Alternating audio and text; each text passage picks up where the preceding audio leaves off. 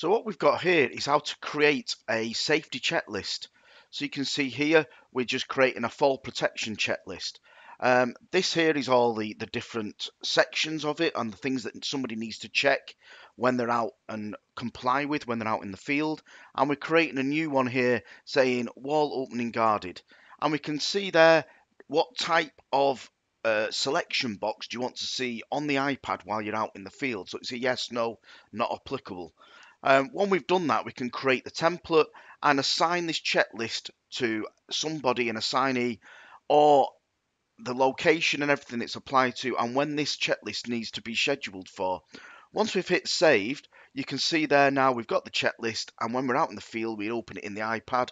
We go through all the points to make sure that the netting's in place, to make sure that the everything's barricaded up, etc., and we can submit that to the project. Once we've done that, you can see there the checklist is now completed and it's submitted and signed off.